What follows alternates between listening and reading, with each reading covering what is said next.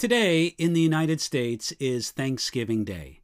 And I know that many of our viewers don't live in the United States, but if you just give me the opportunity, because I do, I want to talk about Thanksgiving. And specifically, I want to talk about the president who gave thanks. I'm going to read to you from Proverbs chapter 21, verse 1, which reads this. The king's heart is in the hand of the Lord, like the rivers of water. He turns it wherever he wishes. Now, most Americans believe that one of our greatest presidents was Abraham Lincoln. Lincoln was raised in a time when church-going and a public respect of Christianity was expected. Yet it was also a time when men thought for themselves. Lincoln was a man who saw through much of the shallowness and hypocrisy of the organized religion of his day. Before his election to the House of Representatives, Lincoln went to a revival meeting where the preacher was really whipping the crowd into a frenzy. When the preacher had them right where he wanted them, he cried out, "Who wants to go to heaven? Stand up if you want to go to heaven." Lincoln remained conspicuously in his seat. The annoyed preacher spoke right to that tall man from Springfield, saying to Lincoln, "Aren't you going to heaven, mister?" "No," Abraham Lincoln said as he rose from his seat and made for the aisle, leaving. As he slowly walked out of the meeting, he said, "I'm going to Congress." Now, Lincoln eventually made it to the White House as a man with a reverence for God, yet in the beginning he kept his distance from God, mostly because of his distrust of organized religion. But the pressures of office drove him to a relationship with and a reliance on God that he never knew before.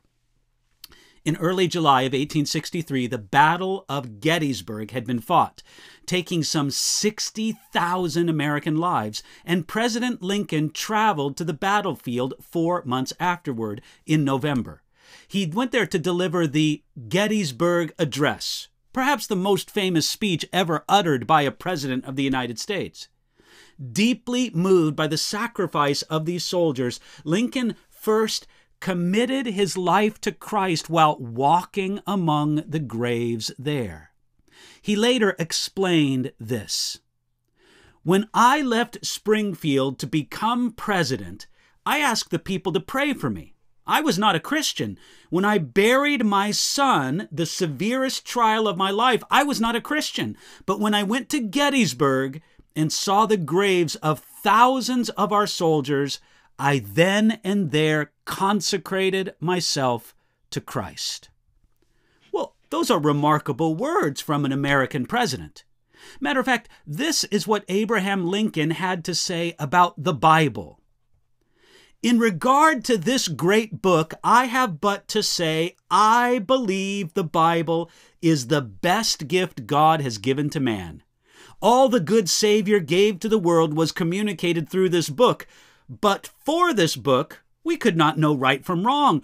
All things most desirable for man's welfare here and hereafter are to be found portrayed in it."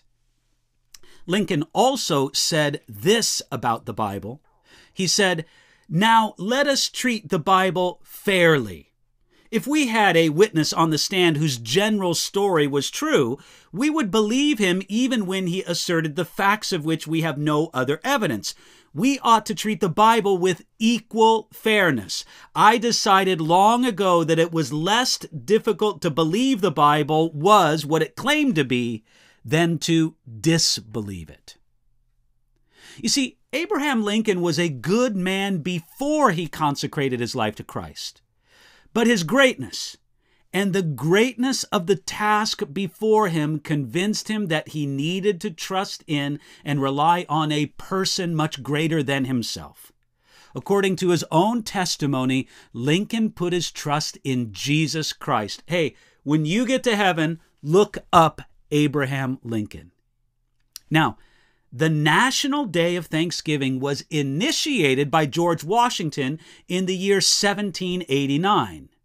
But there had not been an annual proclamation of Thanksgiving since 1815 until the Civil War, when Abraham Lincoln declared November 26th, 1863, the last Thursday in November, a day of thanksgiving.